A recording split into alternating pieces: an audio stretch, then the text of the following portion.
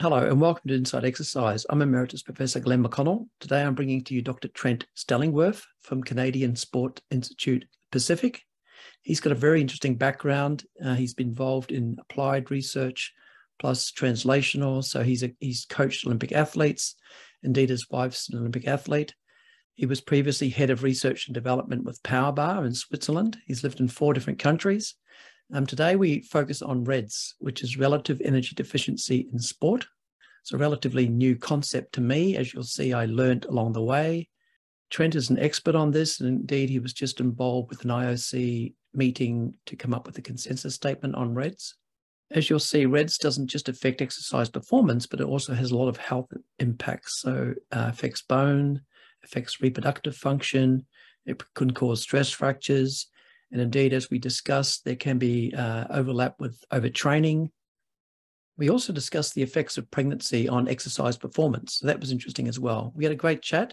I learned a lot. I think you'll get a lot out of this one. Now, I do have to say, though, unfortunately, that there was a problem with my audio during this podcast and also the previous one with Nick Tiller. But as you can see, I've got a nice new microphone. So I think things will be better from now on. Hi, Trent. How are you? Thanks for coming on. Thanks for having me on, Glenn. It's nice to be here and join you this afternoon. Yeah. So you're in Canada, right? Victoria. So on the far west, near Seattle. As far west as you can get, on an island, Vancouver Island. So it's near Vancouver, the city, but we're Victoria. It's the capital of British Columbia, and we're like a 90-minute ferry ride from Vancouver, or about a 2-hour ferry ride from Seattle. It looks really nice around there. I haven't been. I've been to Seattle, but I haven't been anywhere else. Hey, you've got a really interesting background and complicated. I had to look at your CV. It's like I almost got a headache after a page. So can you just explain, you've done all sorts of things. You've been involved with Olympic athletes. You're obviously a scientist. You're at, University of Victoria, cross-country and track coach. Can you give me a bit of a background? How did you get into all this? A bit of a summary of what you do? Yeah, I'll try to do that pretty quickly. I was a athlete first and foremost that just was interested and excelled in the sciences. And so my wife and I have lived in 4 different countries over the years and kind of moved around and had different roles and different responsibilities. But everything comes back to me probably to elements of human performance, and whether that's coaching or whether that's through science pursuits or relationships or whatever, it kind of comes back to human performance. So I'm Canadian, and I went to the US, to Cornell University, NCAA track and field scholarship. I was a middle distance runner, and I majored in nutrition there and minored in exercise science. I got the research bug, and I went back up to Canada to the University of Guelph. And while there, I did a master's and PhD with Lawrence Spreet. And Professor Lawrence Spreet is, he was the master of ceremonies at my wife and I's wedding. He's still a mentor to me. He means a lot to me. I just retired officially this past year, and we had a nice celebration dinner for him at ACSM this year. And Lawrence spans the breadth between really practical performance, kind of caffeine research, all the way to just really good, well done human skeletal muscle metabolism. And so I had a wonderful opportunity to really learn metabolism and physiology, human metabolism and physiology from Lawrence. I then did a postdoc with Luc van Loon in Maastricht University in the Netherlands. So my wife and I got married, and we moved overseas. She's an international level middle distance runner, and so moving to Europe was a great career choice for her too, as the sport of athletics is quite large there. And then while there, pursuing an academic stream kind of research with Luc's lab, an opportunity to be the research and development lead for Powerbar came up at the Nestle Research Center in Lausanne, Switzerland.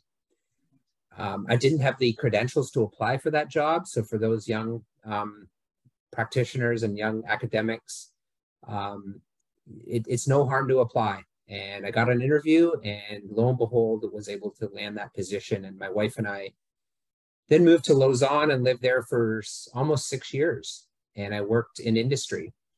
But a lot of what we did in industry was, again, performance related through sports nutrition via Powerbar. And we sponsored research We did research in-house that I helped direct, but also sponsored research. So the Louise Burks of the world and John Hawley, and we did some work with Asker Ukendrube.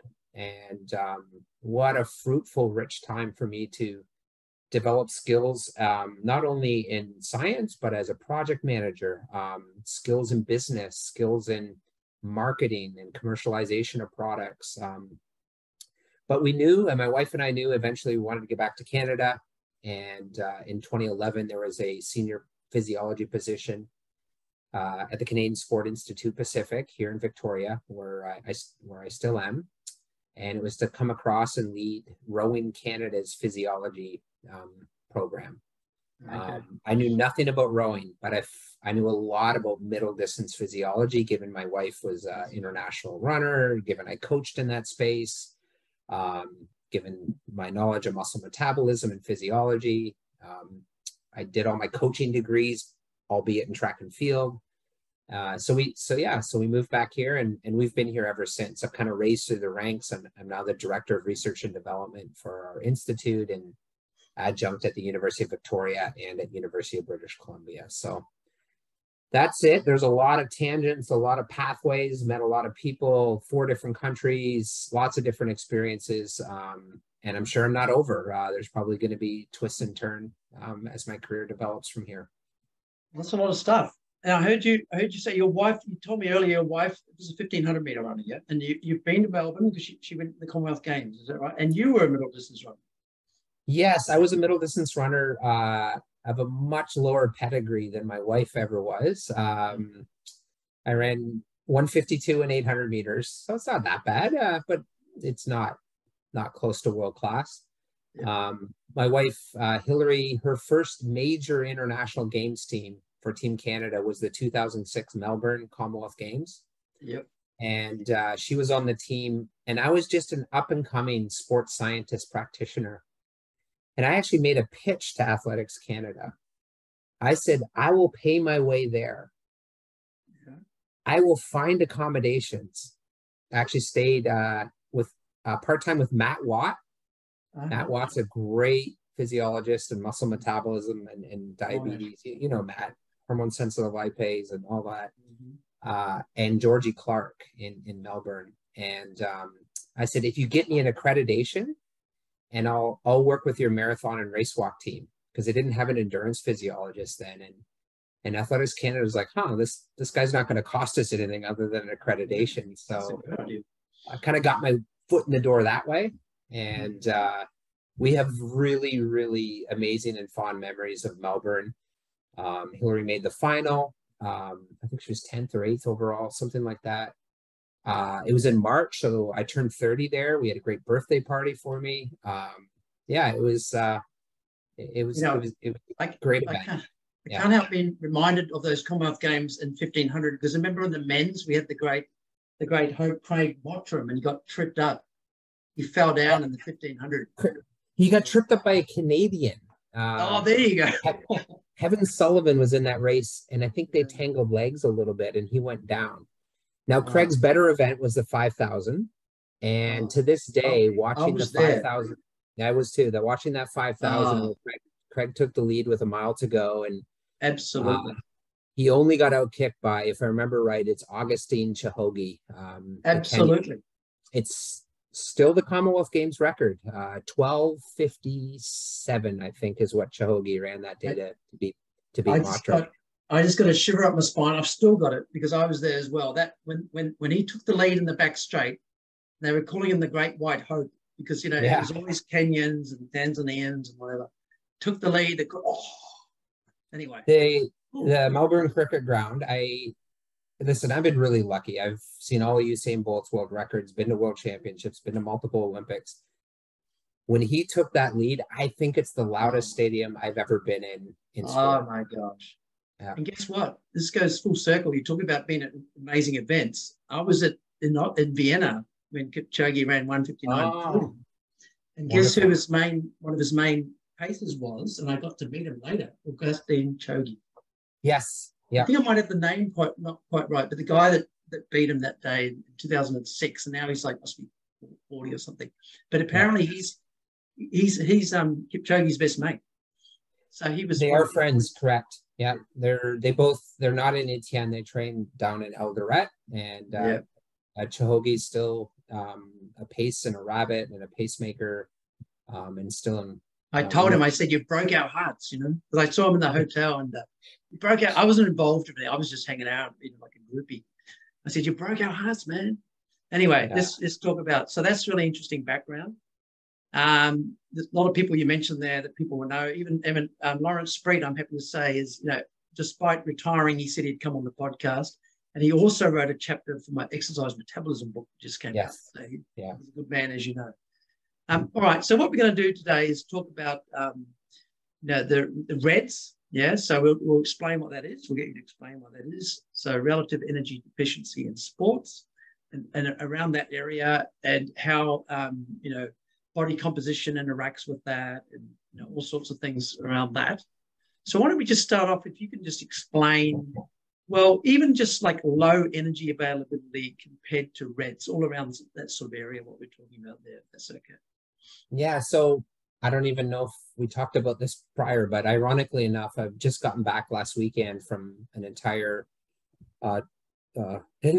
4 days to Switzerland and back, as last week the International Olympic Committee brought 12 of us together to work on a brand new relative energy deficiency in sport REDS consensus meeting and consensus statement.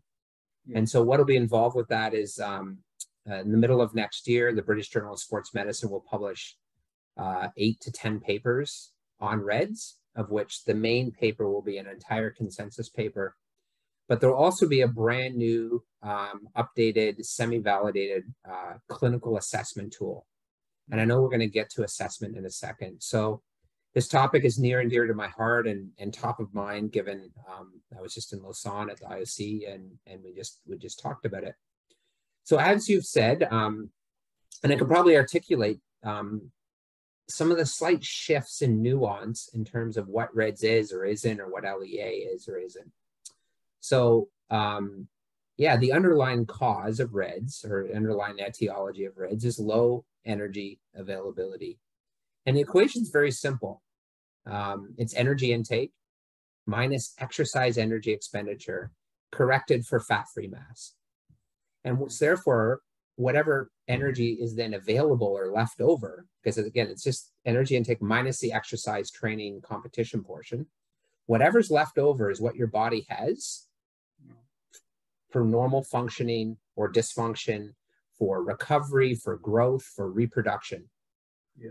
And so it's an elegant equation because it gets rid of basal metabolic rate, it gets rid of NEAT, non-exercise activity thermogenesis, it gets rid of the thermic effect of food, all of which are pretty challenging to measure. Fair enough.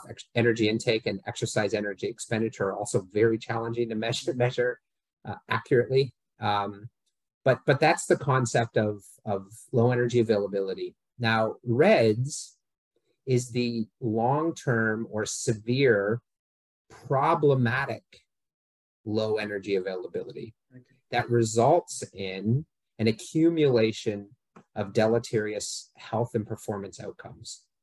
So things like compromised bone marker turnovers, increased stress fractures, increased injuries, attenuation of training adaptation, low sex hormones, testosterone's on the banned substance list for a reason. Well, if you're a male and you're in low energy availability, your testosterone just tanks.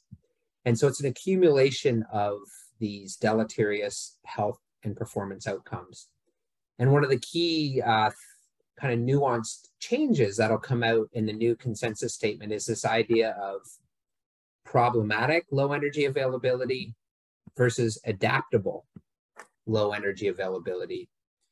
And that has to do with the fact that as humans, we've evolved to handle low energy availability through famines.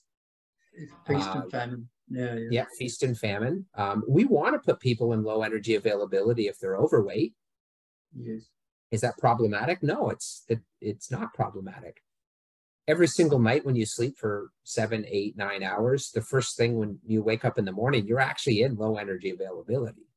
Yes. And so, you know, one of my great mentors, Louise Burke, her analogy was, it's like alcohol.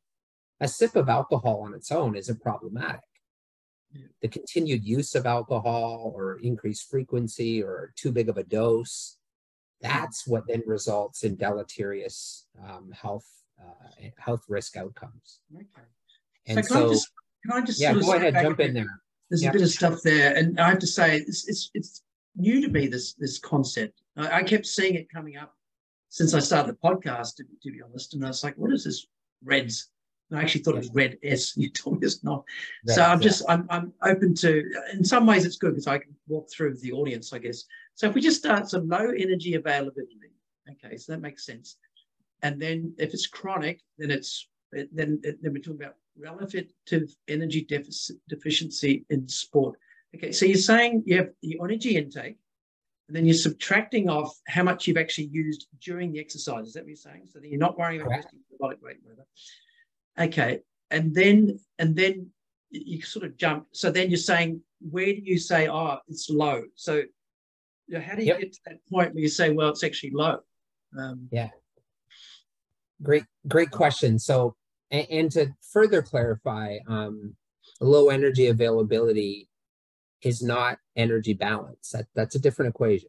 And so through very strictly controlled laboratory studies, usually very small cohort over sometimes sedentary individuals, mainly females, and over just 5 to 7 days, there's been some thresholds made for what and when low energy availability becomes low or too low. And Ann Laups did a lot of this research now 20 to 30 years ago. And the threshold does appear, it depends who you talk to, is around 40 kilocalories, 40 calories per day divided by kilograms of fat-free mass, and in females. And so once you drop below that, you start to go into a potentially a higher risk space between 30 and 40 kilocalories. Once you get below 30 for females, you definitely can start to measure some of the hormonal dysfunctions that occur. So in females, that's going to be elements of estrogen, progesterone, luteinizing hormone, or lack of ovulation, T3, thyroid hormones will drop as well. And you can measure, in extreme cases, within 5 days, a significant drop in resting metabolic rate, RMR measurements, which of course is reflective of basal metabolic rate. And so we know that those thresholds are there in strictly controlled laboratory conditions. We all hypothesize, and there's some indirect data to suggest men actually have lower thresholds. Women seem to be more sensitive to low energy availability, men less sensitive to it.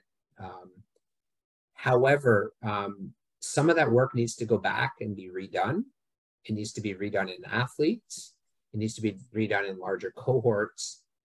And in fact, I would say that for the vast majority of registered dietitians or clinicians in the field or exercise physiologists, it is impressively difficult in the field to try to measure accurately an athlete's energy availability.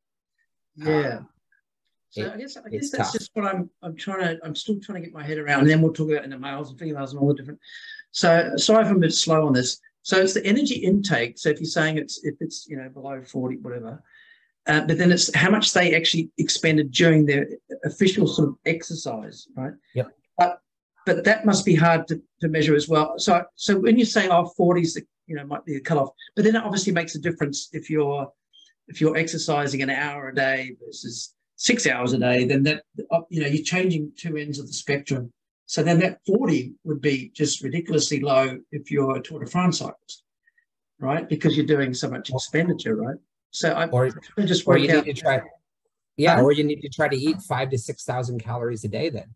Exactly. So I'm just wondering how you actually calculate it. So you go, okay, 40 is the level that you don't want to go below or whatever, but that would make a difference, obviously, if you're doing just half an hour to an hour of really intense exercise a day versus whatever. So I guess I'm just trying to work out how you calculate it. So just say if I was doing it for me, yeah. So I ride an hour a day and I also do my 10,000 steps. but you wouldn't count the 10,000 steps, or like how do you actually So concurrently with the new IOC Reds consensus statement, one of the papers that's going to be published in association with this, led by Louise Burke, is going to be a methodological best practice on measuring energy availability. And I say that because when does exercise become exercise versus not exercise? So if you're a rower and you're an Olympic rower rowing 30 hours a week on the water, does your bike commute count towards or not? And it's not consistent. And if you read study to study, it's not consistent. Some people would call that NEAT or non-exercise activity thermogenesis, which is activities of daily living. But if you have a 20-minute commute on your bike, that's exercise. So we need to, especially if you're running late. Yeah, totally. And you're going hard. And so, maybe it's something like a MET score of 5. Everything under 5 is not counted, and everything over 5, because all the MET and compendium exercise tables exist, and we can lean on that. Another piece that is inconsistently applied, as you will not, is whether or not on the exercise energy expenditure, you subtract out estimates of basal metabolic rate or not. And when you're exercising for 20 minutes, it doesn't matter. But if you're exercising for 6 hours a day, if you subtract basal metabolic rate from that, which you're supposed to do, it makes a big difference. And so I don't want to get too far into the weeds and the nuance of the calculations, but they matter. And it also compounds, obviously, with measurement error, because even the very best, unless it's food weighed in a controlled clinician, in a controlled environment, you can get 300 to 400 easy calories per day over or under reporting on energy intake, easy. Yeah. And even all the wrist-mounted accelerometry in the world, if you compare it to double-labeled water, you can have 300 to 400 calories per day mismatch on exercise energy expenditure estimates. And none of us can accurately measure energy intake or exercise non-evasively to within 300 calories. That's actually a small amount. That's like a big muffin. But if you multiply 300 calories by the entire year and the athlete's actually under fueling by 300 calories a day, that's like 100,000 calories that they're out. Yep. And that's the essence of the issue, is these small little mismatches day in and day out really add up to a lot of calories, but we don't have tools sensitive enough to measure the small little mismatches. Yeah, I mean, because when you think about, I used to remember the numbers, but on average, I think across the population, people were putting on, I don't know, 3 kilograms a decade or something, on average. Yeah. When you work that out, it's something like 4 or 5 grams of, of matter per day, which is like, you multiply that out. If it's carbohydrate, then that's 20 kilocalories. If it's fat, it's 45 kilocalories a day. Yep. So just to get an idea of this, so my old-fashioned way of thinking is if I wanted to know if someone was having low energy availability, chronically, you would just sort of weigh them, and assuming their hydration status is similar, and whatever, if they weren't, I'm just talking about crude, this is obviously a step up from that. How would you do it now? So just say if I was thinking, hey, I haven't started a weight program, I haven't changed my diet or anything, I'm doing my usual cycling, whatever. What if I'm, in deficit or surplus, weighing myself? What would you say to do? What's the pros and cons of that, and why would I be doing REDS? Sort of your new tool that's coming out or whatever. What's the rationale there? Yeah, so there's a few pieces there that I'll try to unpack a little bit.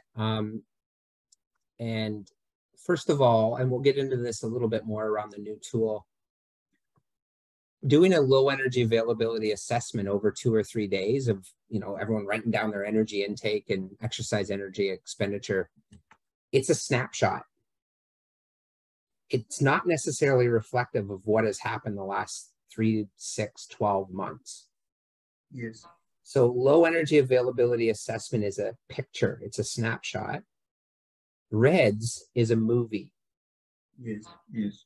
Because REDS is an accumulation over many, many months. Because if you look at, by the time an athlete has low bone mineral density, and they're under a Z score of 1 and their stress fractures are going up, that's a long-term, multi-year dysfunction and process.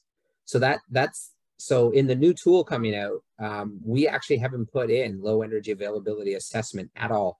All we're using is more chronic indicators of low energy availability and therefore REDS. Going back to your comment around body weight and why that's tricky is when you're in low energy availability, the first thing your body does is it turns down the furnace. Yes. Basal metabolic rate shuts down, so you preserve energy. And so you can be in low energy availability, like really low, but you could actually be in energy balance because basal metabolic rate is shut off. That's unhealthy. Like because basal metabolic not shut off is turned down the furnace is maybe 300 or 400 calories lower per day. And so body weight is an incredibly crude estimate of what energy availability might be. Acutely, I think you can see large changes perhaps in water content and glycogen content, and certainly you can look at trends, but I would never look at just body weight and changes in body weight or even body composition and say, oh, this person's in low energy availability, because of just how sensitive basal metabolic rate is in adjusting to what the energy availability is. It's actually interesting because I've thought for many years, I used to go out with this marathon runner. She was really serious. She got like a medal in the Commonwealth Games, actually. And we'd go out and she would literally just eat nothing. We'd go out to an Asian restaurant. She'd get like the rice and then just get like a spoon of the flavor or whatever and put it over there, the plain rice, and then just be eating rice cakes all day. And she was running like 100, I don't know, we talk kilometers in Canada and Australia. Yeah, I know kilometers. We've actually caught up to not miles, but 160 k's a week, 100 miles a week. Yeah. She never ate anything. Yeah. And I was like, how is she actually doing the exercise and how is she not just disappearing, And you're saying probably the low metabolic rate. I suspect if you brought her into the lab and you used any number of predictive equations, Harris-Benedict or the Weir equation, this is a whole other mess with resting metabolic rate. And it says, her estimated resting metabolic rate predicted on these equations should be, because she's running so much, 3,000 calories a day. But you go in and measure, it might actually come out at 2,500 because it's been down regulated. It's been slowed down. And that comes at a cost. And if you go back to the Ansel Keys Minnesota starvation studies, like there's some really neat stuff there. Like not only is muscle mass lost and bone health compromised, organs are actually end up smaller. Hair starts not to grow as well. Obviously, sex life and libido just goes right out the window. So just trying to think about evolutionary wise, is it sort of like a situation where your body's, it's assuming you're in danger, the fact that you're running 100 miles a week, so it's sort of like sucking up energy from other organs and everything to put it into the muscle so you can actually keep doing it. I mean, so why doesn't homeostasis kick in and then just tell you to eat more to match that? Or are you overcoming that, with kind of anorexic sort of thinking? So there's a few pieces there. I think first of all, although for some individuals it's really hard to control, energy intake and exercise energy expenditure are decisions. It's really hard to tell an athlete to change their basal metabolic rate. Those are outcomes. And so in some ways that's really neat. Energy availability like it's fully in your control. Now I appreciate in clinical conditions of eating disorders and anorexia, just like alcoholism or other diseases, the ability to override the control factors in your brain to eat more can be impressively challenging and difficult for individuals to overcome. And generally, the longer you're in a overt deleterious eating disorder state, the longer it takes to come out of it and recover from it.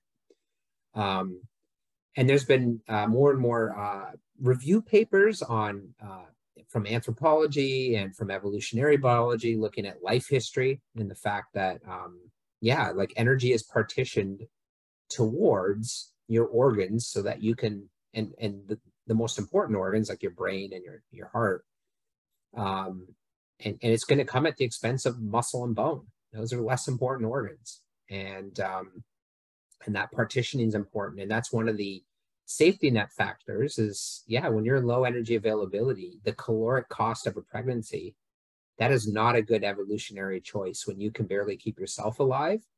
So ovulation and sex drive and your sex hormones, like it's impossible to get pregnant in those states. And that's why menstrual cycle status and ovulation are such great indicators for us in female athletes of optimal energy availability. Because if you ovulate, that is probably the number one indicator we have in females.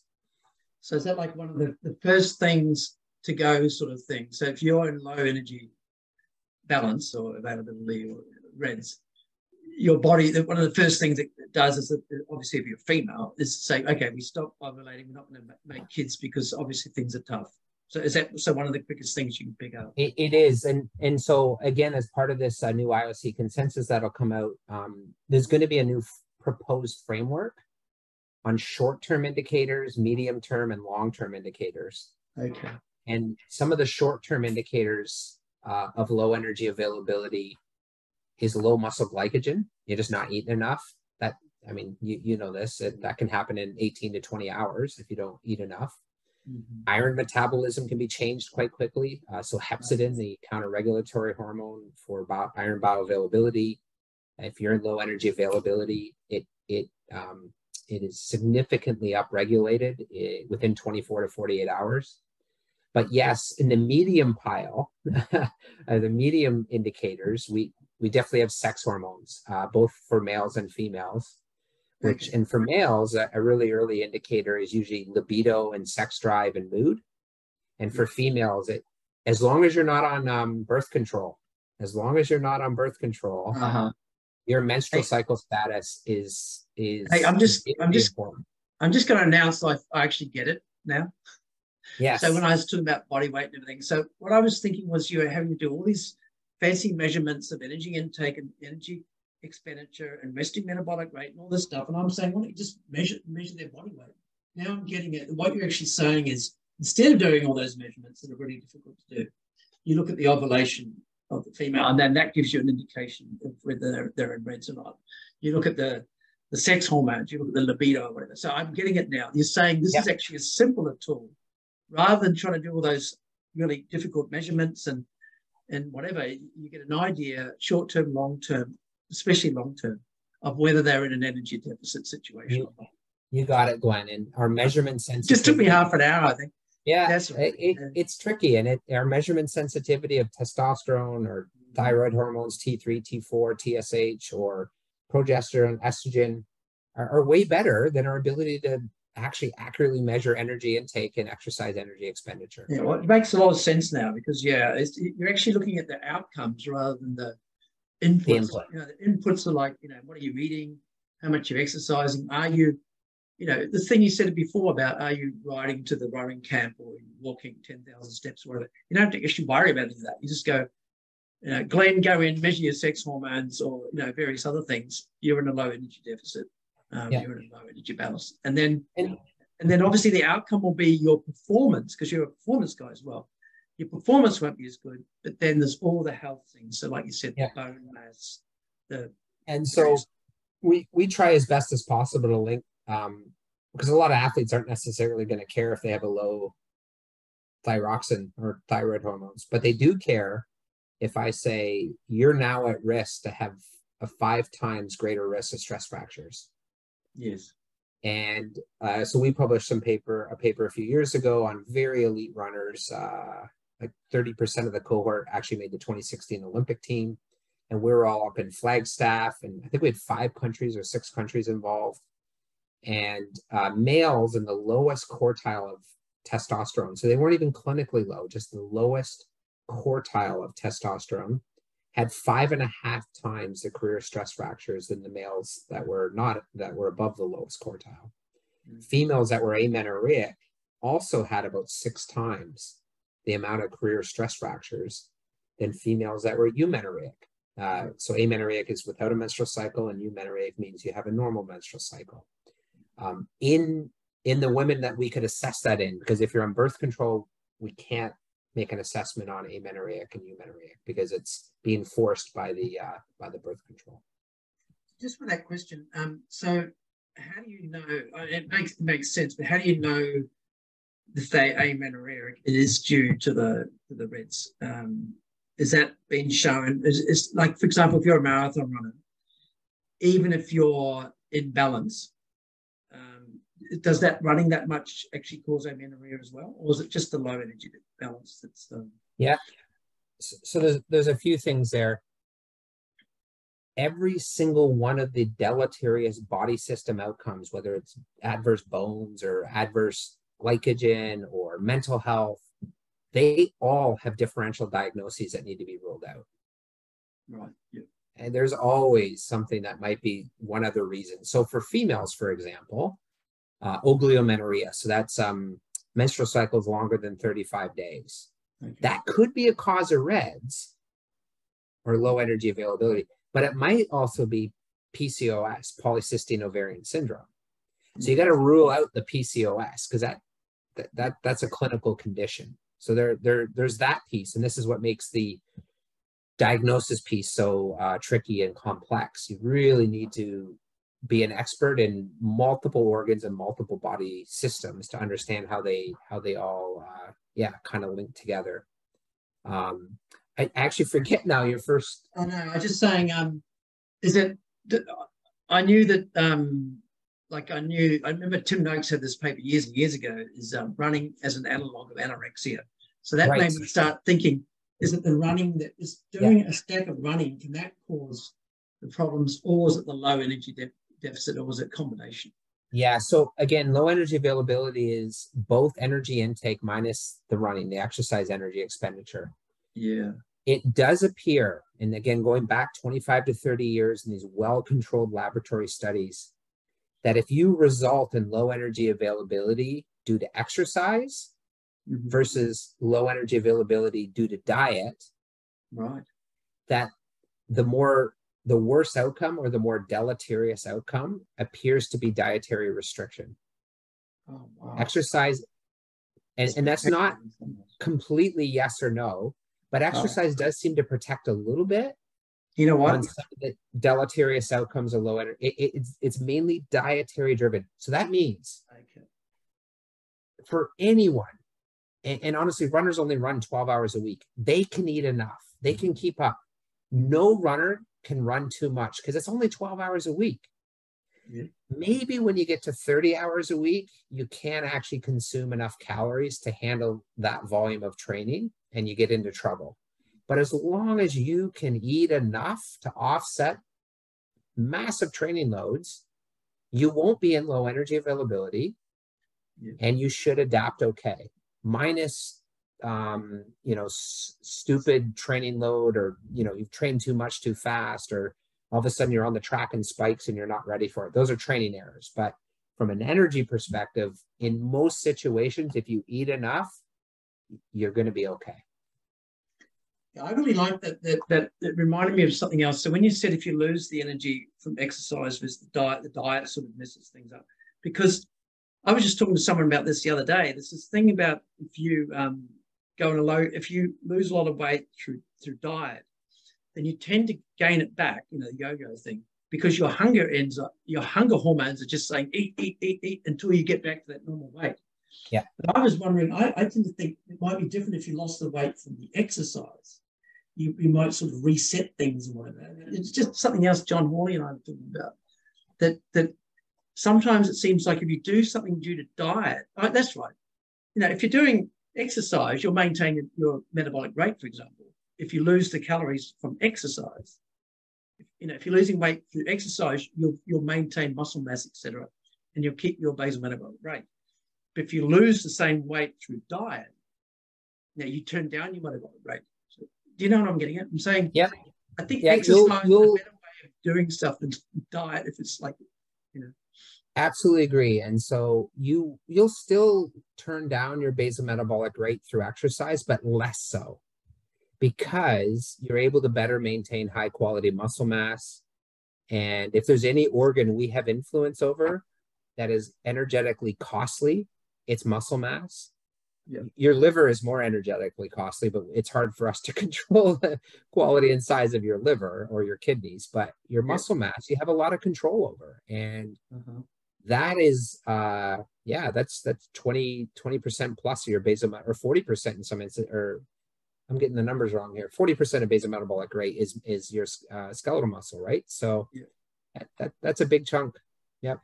Hey, one thing again with ovulation, I read Christy Sale, who's going to be coming on the podcast. Sounds like I'm just doing an ad for the podcast, but anyway, she'll be coming on later. She said something which I wasn't aware of. She said ovulation doesn't occur in every cycle.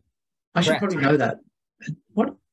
Yeah, so actually a registered dietitian that I work with here at the Canadian Sport Institute Pacific, Jesselyn O'Donnell, put together a nice infographic for us. And that is because in most instances, if you menstruate, you will ovulate, but not in all instances. And our knowledge in elite athletes of how many actually bleed every month versus have a luteinizing hormone surge, an LH surge, which causes ovulation. And so we don't know. And there's a couple of papers by Mary Jane D'Souza showing in your general population, 90% of women who menstruate also ovulate. But in her population, I think they had women running 30 kilometers a week, which is very low. It's very little. Yes. And in that situation, in her paper, it was like only 75% that menstruated actually ovulated. Okay. So we don't know what that actually is in elite athletes running 100K a week or 150 or a 30-hour training week for rowing or swimming or cycling.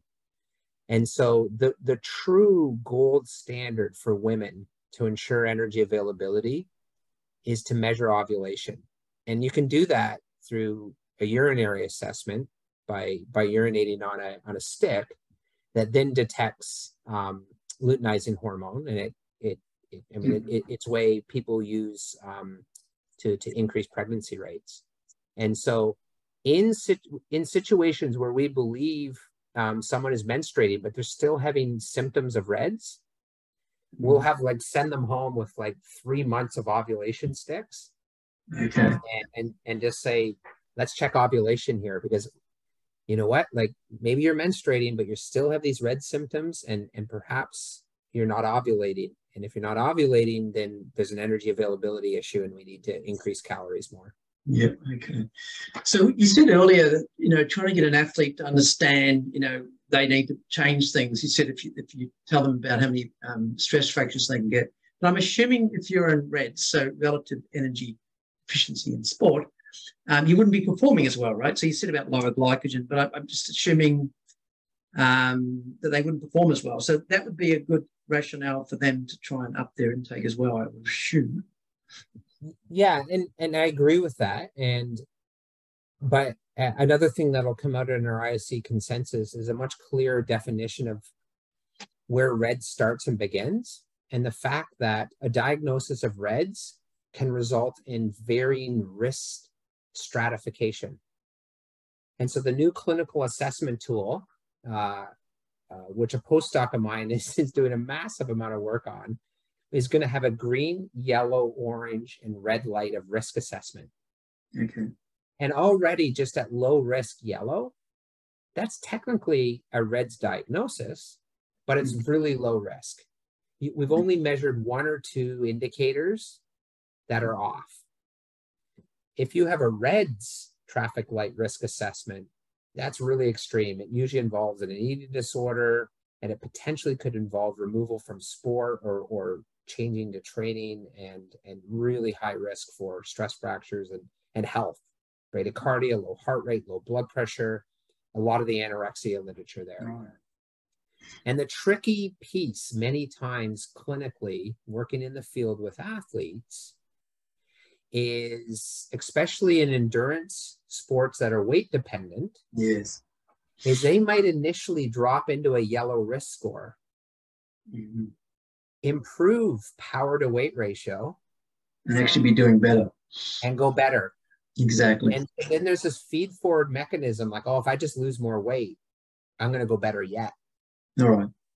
But then they slip from a yellow risk into orange and then red and then, yeah. Okay. So So it's we this delicate balance. Yeah. So we're saying here that I guess this is more leaning towards how, I know it's a big picture, it's affecting everything, but the reds in your mind and how you're wanting it to be applied is more as a safety thing. Because as you said, you may have an endurance athlete that's actually performing better in a kind of dangerous reds for their health, you know, for their bone, for their reproductive function, whatever.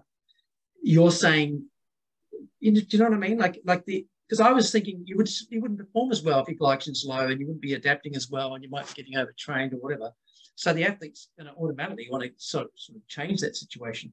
But you're saying they may actually be performing better if they're like an endurance runner or a climber in the Tour de France, but they're putting themselves at risk, you know, health-wise. Yeah. The huge caveat being you're performing better, maybe performing better right now.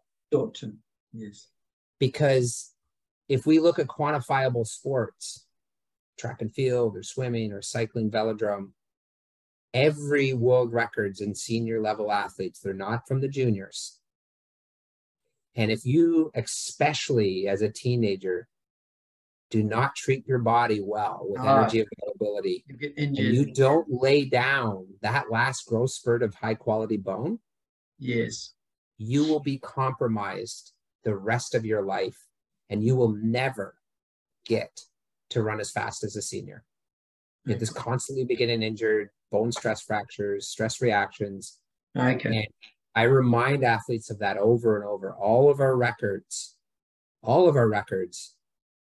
in track and field are senior records. And secondly, I remind athletes, do men run faster than women? Yes. Who's heavier? Yeah. So body weight on its own would actually, if we compared males to females, would have a negative correlation to performance. Okay. And so it's about body composition and health long term. And if I can ever find time, I have a long-term 10-year data set in world-class female runners, some of which are amenorrheic, lack of menstrual cycle, and some of which are eumenorrheic. And by the time they're 28, 29, and 30, the leanest population, the leanest, are the ones that have had their menstrual cycle their whole career. They're the leanest because they've treated their body well. Think about males. If you have adequate testosterone versus low testosterone, and I can tell you the performance outcomes are stark and different. Like they're just, the 28-year-olds who have been healthy their whole career are way outperforming. Maybe when they were 20, it was different though. Yeah, that makes sense. Yeah, I can think of a different female runner. She was always so good, but she just had stress fracture after stress fracture after stress fracture, and then she was gone. Yeah. And she was a prodigy in Australia. So yeah, you know, when she was younger, she's winning we have this big race, the City to Surf, winning it at 16 years old and things, but just stress fracture after stress fracture, and then she was gone.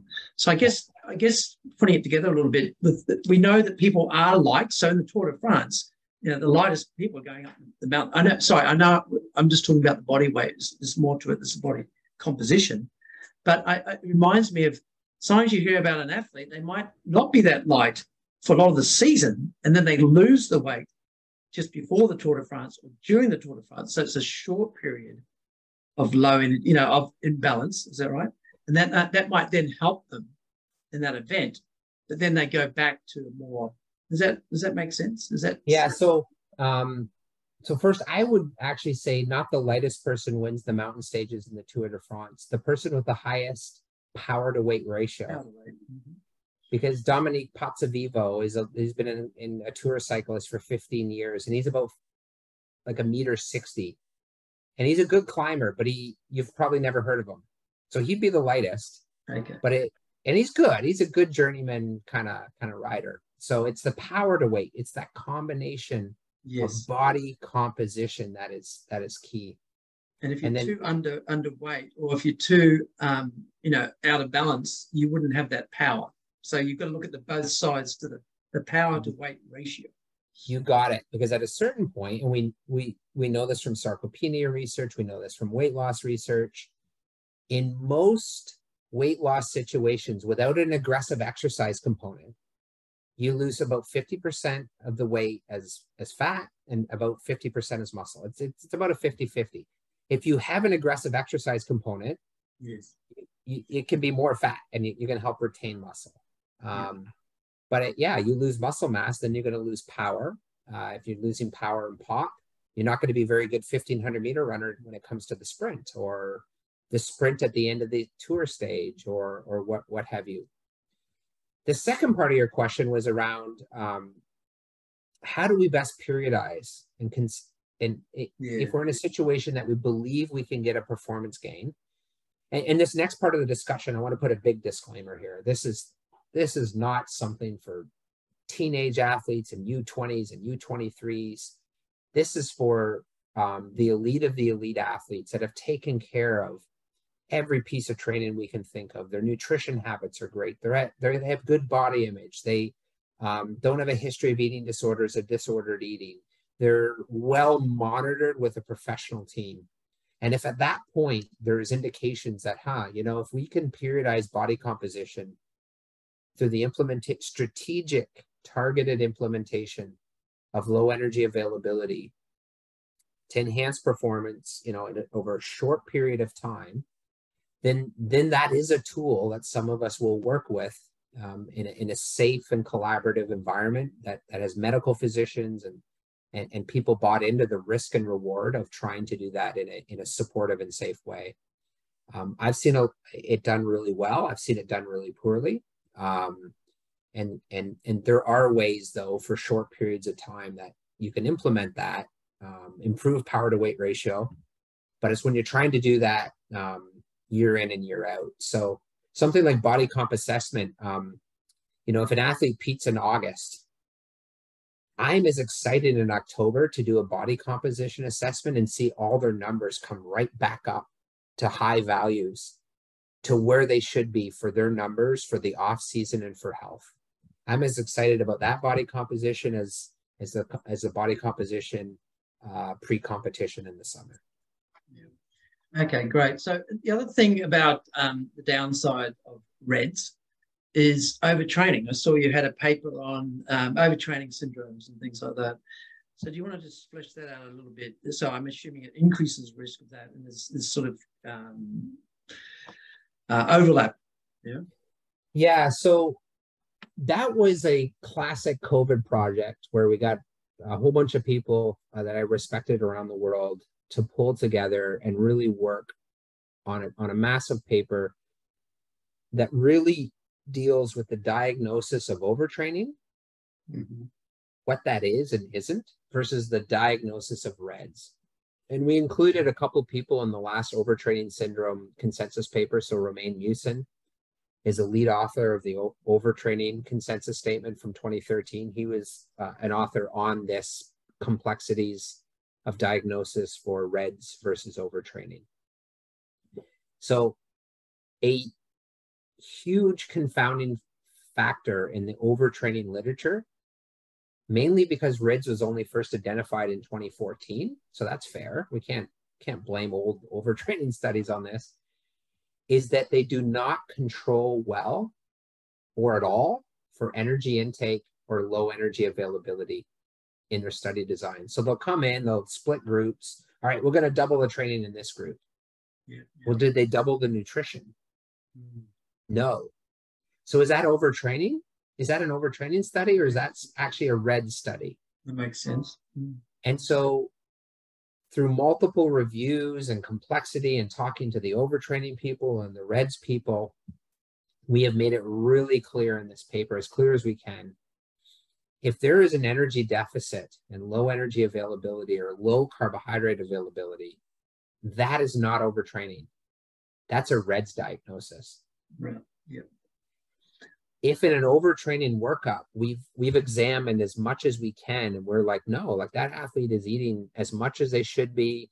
We don't think there's any nutritional deficiencies. Then that's an overtraining situation. Okay. And so they're separate diagnoses that are often confounded. So low energy availability does not lead to overtraining. It leads to REDS. Yeah. Overtraining does not lead to low energy availability on its own if you can eat enough. Yeah, I can definitely imagine. I can think of a whole bunch of papers where they get people in, they try and overtrain them, they double the workload or whatever, and that I don't think there's much mentioned about food intake, and it's probably too hard basket as well. Correct, and I mean, our old papers, they were great and well done at the time. I don't like to over poo-poo old papers because we have to put ourselves in the context of the time. Yeah, I appreciate, and we put that in our paper, like, hey, this REDS concept and low energy availability at the forefront. Low energy availability as a concept's been around 30 years, but it hasn't been at the forefront until about 2015. And so all the overtraining studies prior to 2015, they self-identify as overtraining studies. But in that major review, we actually found a whole bunch of them are actually technically should be REDS studies.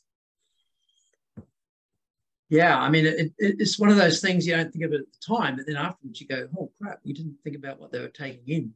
They're just, they're increasing the energy expenditure, but not the intake necessarily. Hey, I've got a question on, thought I might ask you that came up on Twitter. I think you saw it as well. Sarah Runza said, could a young female athlete currently have an unusually low heart rate due to a history of underfueling? Does underfueling affect max? So affecting max heart rate and resting heart rate. Is that something? Yes, yes, for sure.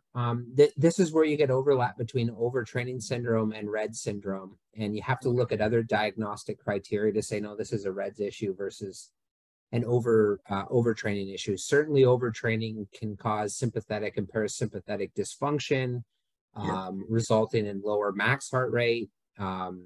In many instances of overtraining, initially your resting heart rate goes up 5 or 10 beats because you're having, and then it goes down sympathetic, and then it flips the other way, and you're really hooped. But I'll also highlight that over the long term, if you look at the anorexia data, extremely low bradycardia or extremely low resting heart rates are an indicator as well of REDS and extreme eating disorders. So in endurance athletes, that's somewhere on the order of 35 to 40 beats per minute. Like in the anorexia literature, they set it at 60, but we know that would select about 90% of our endurance athletes as exactly. Yeah. So in the REDS literature, it's going to be down around 35 to 40 in athletes. And if you're under that, and you have other indicators of REDS, then we're starting to get a little more concerned.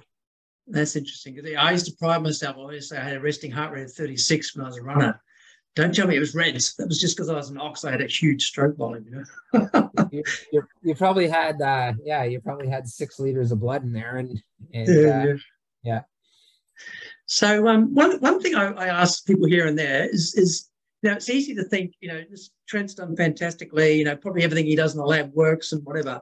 I think we know that things don't always work. So I kind of throw this out sometimes. Is there a situation where, you've had a study or an idea and you've put a lot of time into it and it just hasn't worked, and you've had to, just sort of challenges that, real life, because, you get students and they just think everything's going to work, and, nature paper. I'll give 2 quick examples that are interrelated. One's in a lab and one's in real life. And for as crushing as a non-statistical outcome in the lab is, put yourself in the real life when an athlete actually doesn't make an Olympic team, and that's partly on you because you made a mistake. And this is something my wife and I have chatted about. But in 2000, she should be a 3-time Olympian. She's a 2-time Olympian. In 2008, under my watch as a sports nutrition guy, she became anemic. Okay. And had low ferritin, and her hemoglobin dropped, and she won her Olympic trials and ran 4:06 that year, but the Olympic standard was 4:05. Okay. And so you'll see a huge part of my career of publications is based purely on my curiosity. I like buried myself in the athlete literature on iron and iron metabolism. And in 2008, honestly, there wasn't that much there. Okay. And so since then, you'll see publications on optimizing iron at altitude. And I've teamed up with Pete Peeling out of Australia, who knows way more about iron than I do. And we've done some reviews, and it's a real passionate area of mine. So there's a mistake, for sure. And there's a whole bunch of reasons why that happened. And most times there's mistakes when you work with athletes. It comes down to the word assume. Don't make an ass out of you and me. Us and you and me, yeah. The second you say assume, or the second assume goes through your head when you work in sport, stop. Yes. And go confirm. I assumed my wife was still taking her iron supplement every single day. But because her March blood work looks so good, she's like, I'm going to take mine every other day because I get some GI discomfort. Okay. And that was the crux of the problem.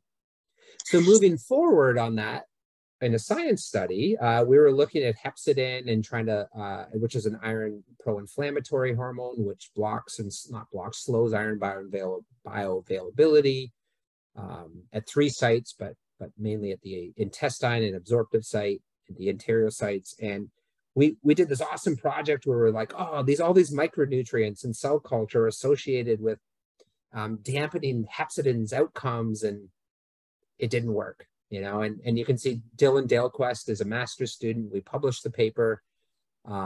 We had high hopes that we were going to have a great intervention here to help with inflammation and increased iron bioavailability for athletes. But the rationale is all in there. You can look at the introduction, but we didn't show anything. So there's a couple of iron examples, one in the real world where an athlete didn't become an Olympian. I'm still married to her, thankfully. You seem pretty hard on yourself there. You were a bit hard on yourself there, but it was pretty brave of you to use that as an example. It might cause a bit of discussion tonight, Well, I take some responsibility. Hillary, it's some of her responsibility too. But yeah, exactly. We're a team, so that's okay. Good on you. I'm over it now. Good. Well, 2 Olympics is still pretty good, but anyway. I often said to students that, I've said to people here and there that I think 70% of the time I did a study, I would get something different to what I actually thought I'd get. It doesn't mean it didn't work out well, and it might have been more interesting, but you don't always get what you expect. And I think I'm not a very good researcher. 70% of the time, I get something different to what I expect. So I guess, partly for students watching or whatever, and you also got to keep an open mind. As you said, don't assume. But you've also got to keep an open mind, right? You might get a finding different to what you thought, but actually might end up more interesting. You go off in a whole new field, So, totally agree. And I'm disciplined from Lawrence Street to try to make hypothesis statements as best as you can. Get your results, go back to those original hypothesis statements and really think about them. And I'd encourage us all, whenever possible, to try to publish those non-findings, because absolutely. I think our entire field is, in many instances, undermined by non-findings because not everyone publishes them. The so-called negative findings. I mean, if you've done the study in a thorough way, that is a finding, and it actually means that someone else won't go and think, I wonder if this will happen. You've already found, no, it didn't. I think I hate that term negative finding. I think it's really important sometimes. Yeah, 100% agree. And I didn't say I hate the term negative finding too. I said non-finding, but it is a finding. I should find another way to describe that more positively. Yeah, non-finding. Yeah, because it's a finding. It's just not what you were expecting, or not what was going to maybe help you get the grant or whatever. But it's still important because you know that answer, right? And just another Twitter. I try, because I asked people if they got. So Paul Marino asked, now, is there any difference in terms of body comp well-being when varying the timing of ingestion for endurance athletes, ingesting most carbs and kilocalories in and around the training versus ingesting the same amount of kilocalories with other timings? I'm not sure if this is specific to something. I think I can get that a little bit. So he had two qualifiers in there, though: body composition or well-being. Yeah, you're right. Yep. And so there's different answers, I think, for those. One, yes, we do know one of the best ways to prevent or address low energy availability is to focus on carbohydrate calories in and around training, before, during, and after. Yep. That as an intervention is definitely the way the field is moving. And we know that carbohydrate availability on its own, even without no low energy, causes negative effects to bone markers. Okay. And carbohydrate is a key player in this low energy availability field. And so, yes, for well-being, I would say yes. Like, trying to get your carbohydrate in and around before, during, and after training is a good recommendation. To change or optimize body composition, I am pretty sure there's no data out there to support that yes or no. And it would be an incredibly almost impossible study to design because of the number of influencers of body composition beyond just timing of carbohydrate around training. I don't think we'll ever answer that. I'm very pleased that you focus on carbohydrate there, because there's so much, again, on Twitter. It's just keto this and keto that. It's surely carbohydrate is, that was my PhD. Carbohydrate availability before, during, after exercise. Hello. All right. So just before we finish up, we've covered a lot of good stuff here. What are you excited about at the moment? What other stuff are you working on? Actually, you mentioned the altitude, and that has a bit of an overlap with the energy intake as well. But what are you excited about at the moment? Yeah, so in the past few years, I've had a real, again, follow my areas of passion. When my wife got pregnant, there was no information in the literature on how to train in elite athletes. So we've just published a paper, passion project. It took about 7 years with nearly 50 elite female runners. We have another paper and some other work in that space coming along. With pregnancy, I've done, pardon me, pregnancy and elite females, and outcomes and injury risks and birth outcomes and obviously mother outcomes. So that's in the works. And then I was lucky to be able to drive as a principal investigator and get a great postdoc in Dr. Ida Haikura, who was trained by Louise Burke and John Hawley. She came to Canada, and we're doing a pan-Canadian REDS cross-sectional study that also has an intervention arm. And we're approaching over 200 world-class elite athletes that have had blood work, DEXA scans, resting metabolic rate, exercise tests, extensive questionnaires. And so in the coming years, I think there'll be maybe 4 or 5, I think, really great papers that come out of that big data set, both males and females, endurance sport, team sport. So I'm excited about that work. Awesome. If I just flesh out a little bit, I was interested, you said something on Twitter, 46% of women perform better after having a child. Is that right? Yeah. So in that cohort, women were split into 2 groups. They were asked in a questionnaire if they intended to come back to elite or previous performance versus those that did not. And the women with intent to come back, there was no statistical decline in performance pre and post pregnancy in the 2-year period pre and the 2-year period post. And just straight up, about half of them actually performed better. And because we use track and field, we could use existing hard quantitative data, performance data from races, convert it to IAAF points. The IAAF points is a generalizable factor, so you compare like a men's 100-meter sprinter to a women's hammer thrower. Yeah. And we could actually do the full, and all that data is in the public domain. So we could just scrape all that data, do the analysis, and do some modeling.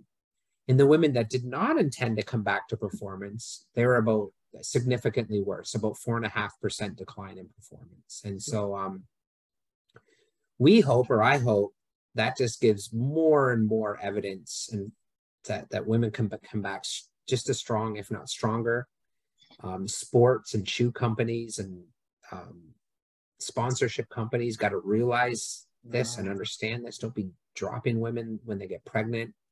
So I hope that is a positive message that gets out there. I wonder if part of it is, after you have kids, you're kind of slightly busier. I wonder if they train harder, like more efficient, I wonder if there's any interaction there, that they have less time, so they sort of train harder with what time they have. One of the papers we're working on is we asked a whole bunch of questions around as well around socioeconomic and family support structures, and that's a big piece for sure in success. And then a lot of women also say, oh, the last 10K of a marathon, you used to think it's painful until you've had a baby.